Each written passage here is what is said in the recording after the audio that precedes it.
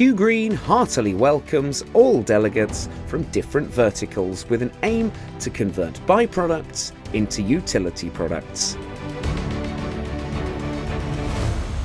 India is the second largest coal producer in the world, and more than 70% of coal is used only in the power sector. The Government of India aims to reach coal production of 710 million tonnes by 2022.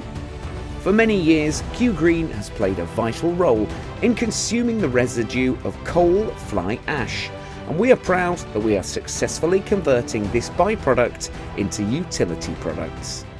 We have successfully installed 250 machines across India and contributed to substantial growth of the industry of fly ash-based building material products.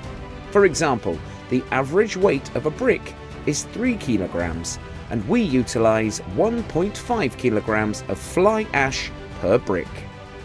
Q Green's fly ash brick-making machines produce an average of 10,000 to 100,000 bricks per shift, utilising 7.5 tonnes of fly ash per hour.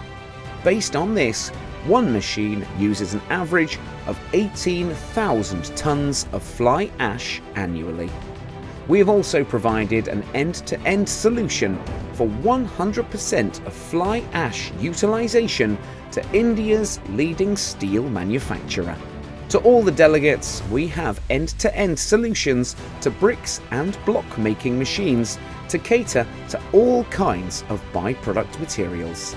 Q Green Techcon Private Limited is an industry leader in the concrete sector by providing an automatic and fully automated range of concrete block and paver making machines. And recently, we have joined hands with UK-based Forest Press Hydraulics Limited to cater to the Indian wet press market.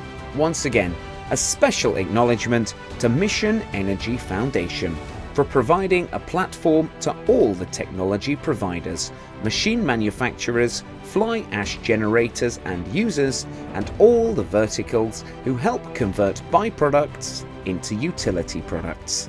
Together, we can make it possible.